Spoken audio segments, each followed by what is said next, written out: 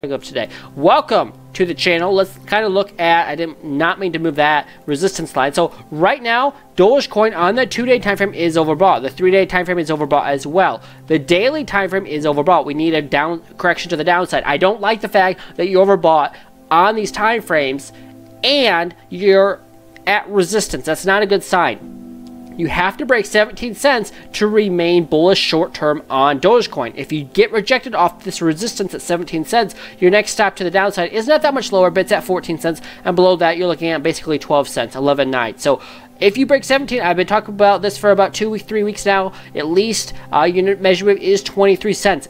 17 cents is like, honestly, it's like the weekly resistance and support for Bitcoin at 65,500. That's how big this resistance is at 17 cents for Dogecoin. If you break 17 cents, I see a pretty quick move to 23 cents, and then above that, if you break 23, I see a pretty quick move as well up to 30 cents.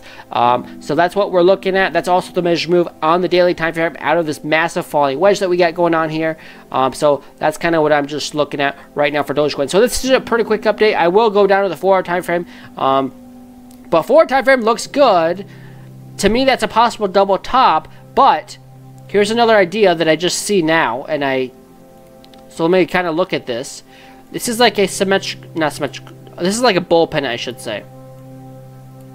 So we'll see what happens. These are also a bullish pattern. I don't see these very often, but this would break you out of the resistance and up to that 20-cent area on Dogecoin. We'll see what happens. That is the measure move out of that flag.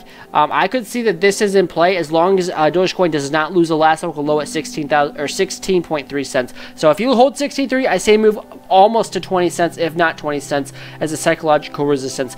If you guys enjoyed this quick update on Dogecoin, pretty sure if you hit the like, subscribe, share this video with your friends, and make sure if you guys are watching on YouTube, you hit the bell notification so you get notified every time I post a Dogecoin.